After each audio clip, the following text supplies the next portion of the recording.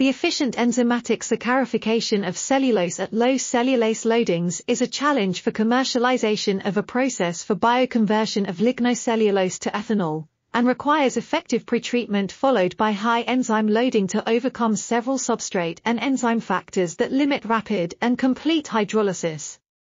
Amorphogenesis, the initial stage in enzymatic saccharification of cellulose, involves disruption or loosening of inaccessible regions within the highly ordered and tightly packed fibrillar architecture of the cellulose microfibrils by non-hydrolytic proteins, thereby increasing the cellulose surface area and making it more accessible to the cellulase enzyme complex.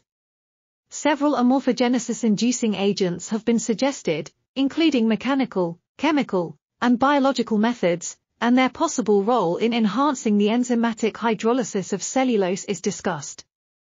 This article was authored by Sadler Jack N. and Arantes Valdeir. We are RTCLTV, links in the description below.